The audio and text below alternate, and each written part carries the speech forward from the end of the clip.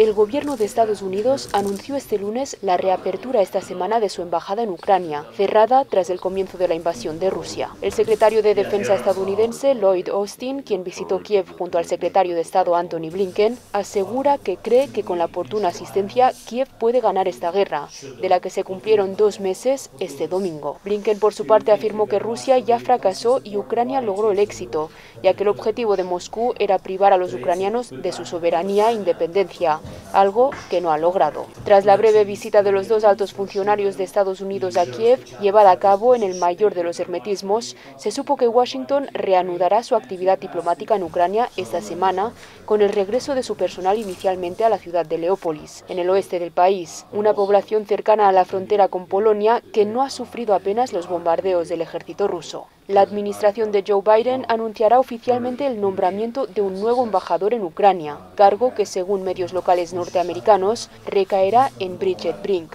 diplomática de carrera que actualmente es la titular de la embajada estadounidense en Eslovaquia.